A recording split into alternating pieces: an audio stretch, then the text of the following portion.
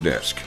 If you ever want to know how much high school basketball means to the Mid-Michigan community, look no further than the scene at Holt High School tonight for the Division I state quarterfinal matchup between East Lansing and Ann Arbor Huron. A packed gym was on hand as the Trojans were looking to punch their ticket to the Breslin Center. The East Lansing students certainly came out to show their support. You also had Michigan State men's basketball coach Tom Izzo and a few of his players in the house as well. East Lansing led by 10 in the first quarter, but struggled in the second quarter. This bucket by sophomore KJ Torbert were the only points of the quarter for the Trojans, which allowed Huron to mount a comeback. 6'6" senior Justin Lantham gets the rebound and the bucket to give the River Rats a 4-point lead at halftime, and they kept their momentum in the third quarter. Yassine Issa connects on a three to make this a 6-point game. Now the Trojans love the fast break, and it's because of players like Torbert pulling out a little hop, skip, and a do to trim the lead to 4.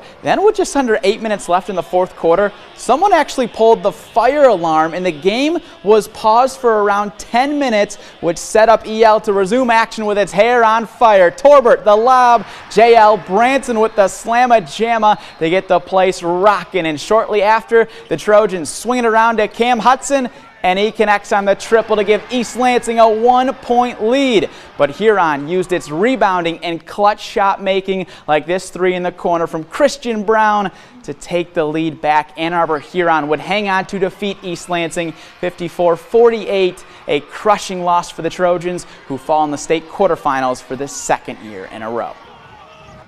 To me, it's not a fall, man. It's life lessons. You got to learn from this. You know, we got a lot of young kids. They need to learn from this experience. Man, I'm so proud of my guys, man.